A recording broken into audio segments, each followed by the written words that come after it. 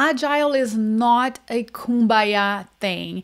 This whole movement of bean bags, fun retrospectives, and let's talk a lot about our feelings and things really is a misguided, a misrepresented approach of Agile. What Agile really is, it's a proposition to radically transform how we work by challenging certain assumptions that we have about how we conduct and manage the work, how people are organized, how we can get better, more effective at creating products and services for customers. Developers do not care about your fun activities, and leaders and managers, they are allies.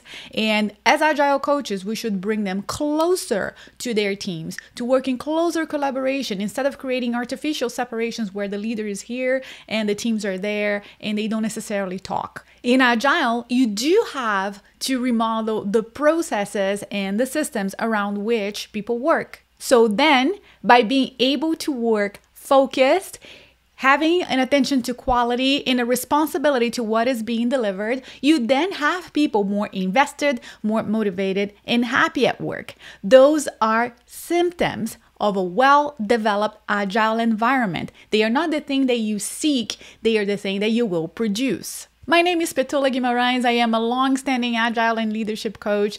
If you want to cut the fluff and become a professional, effective Agile coach, you want to stay tuned to all things 𝐀𝐜𝐴GILE.co and myself. And I have free events in my signature Agile coaching program, and I will be offering very, very soon other training from the curriculum of IC Agile in my longer Agile coaching program that takes you from zero to hero. So stay tuned.